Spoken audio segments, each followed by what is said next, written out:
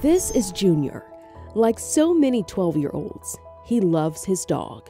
Easy. I'm right here, Luna, okay? And dreaming up fun inventions. It might look like a mess, but these are our projects. I do believe in aliens. What is it, an antenna? Yes. When I first held Junior at the hospital, of course, very emotional, but he was our only son. But the long road to this happy afternoon has been paved with some frightening, stressful days. My husband turned on the lights of the car and looked back, and he was having a seizure, but we didn't know what a seizure looked like. At age 6, Junior was diagnosed with epilepsy.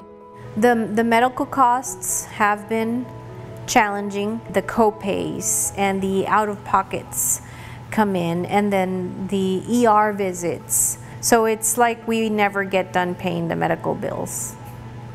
Junior's mom learned about the United Healthcare Children's Foundation through a parent support group. The grant has helped us in paying for the out-of-pocket costs for his sleep studies. The grant has also helped us with physical therapy, occupational therapy, and speech therapy. It's a godsend every time.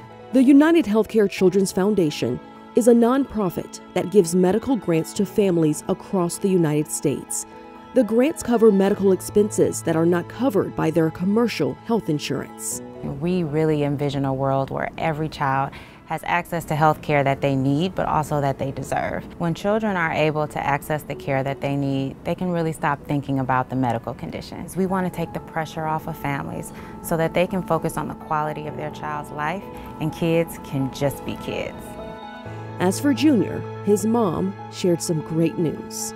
He's been seizure-free, and I think it's a lot thanks to these grants. We're able to not worry so much about the seizures and be able to help him grow. Thank you so much.